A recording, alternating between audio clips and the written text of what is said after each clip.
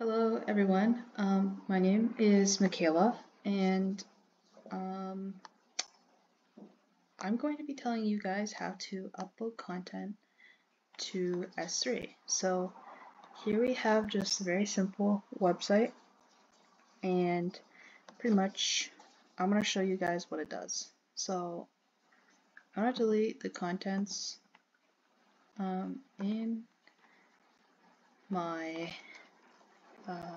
bucket. So you're going to need to create a bucket, but I'll show you that after, but I'm just showing you guys what it does. Okay. So what you do is you choose a file, and I'm going to choose like a simple PDF. Actually, I'll just choose a picture because it's simpler. And then we have a title. I don't know, like it's a comic for you. Genre, romance, completed. Let's say ongoing. Then we upload it, and I don't have a button or an alert that says when it's uploaded yet, but it should say uploaded successfully. And then if we go here, we have michaelamain.jpg, which is our object. So the first thing after you create your bucket is you want to go to permissions. So I'm under the pretense that you already know how to create a bucket. And again, make sure that your bucket doesn't block all people. Make sure it's public. And then after you make sure it's public, you want to go to cross-origin resource sharing inside permissions. So you'll want to make your cross-origin resource sharing policy that is in JSON. Allow the methods of put, post, and delete, because that's what we need to do to upload documents to the S3 bucket. And we also want to allow our origin to upload content from here. So right now, this is where we're uploading it from, localhost 3000. If it's a specific domain name, which we don't have a domain name for our website yet, it would be like http the name of your website.com. And now we have exposed headers. So basically a header is like a tag that shows like it's kind of like a fingerprint for a file. So I'm gonna tell you guys what a header is. I'm gonna take this out here. So a header is like a fingerprint for a file stored on a server.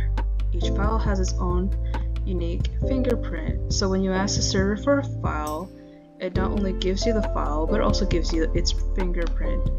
So later, if you want to check if the file has been changed, you can ask the server, hey, is the file with this fingerprint still the same?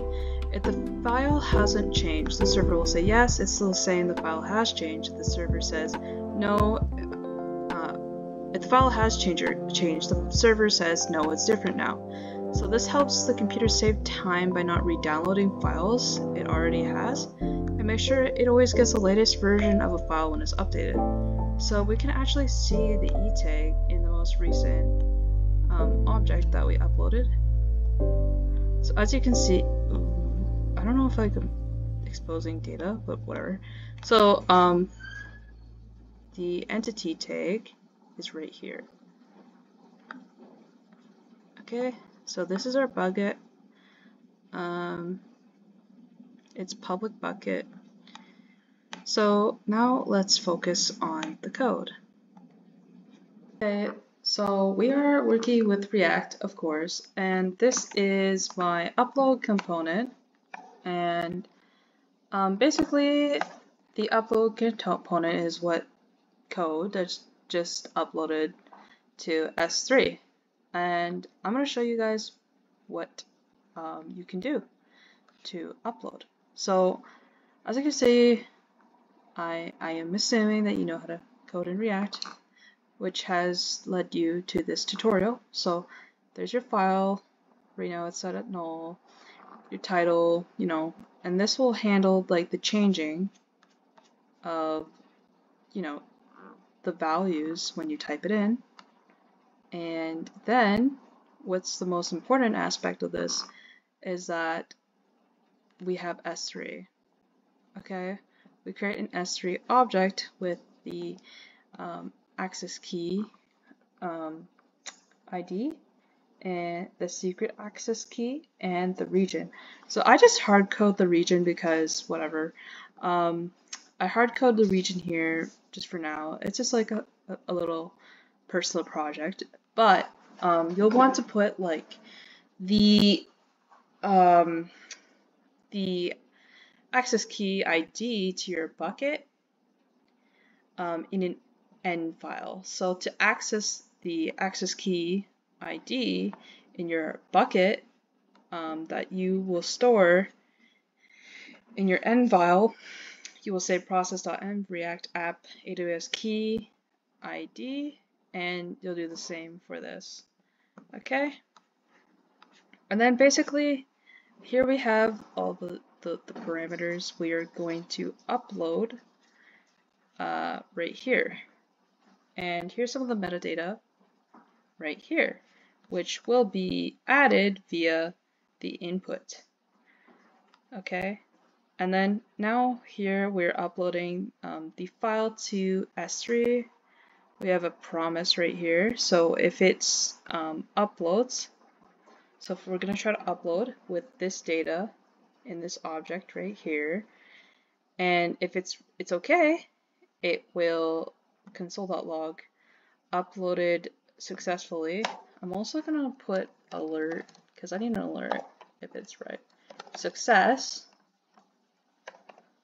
And if there's something that goes wrong, we want to console.log the error in the inspector. So yeah, that's basically how you do that. As you can see, I've used a bit of Bootstrap, not too much though. And yeah, that's just like pretty much how you would just upload to S3. It's really not that complicated. Again, make sure to store your access keys in your on file so it's more secure. Yeah, it's really easy, really simple. And just remember to store all these access keys, these secret access keys, somewhere safe, and don't expose it to the public. Thanks.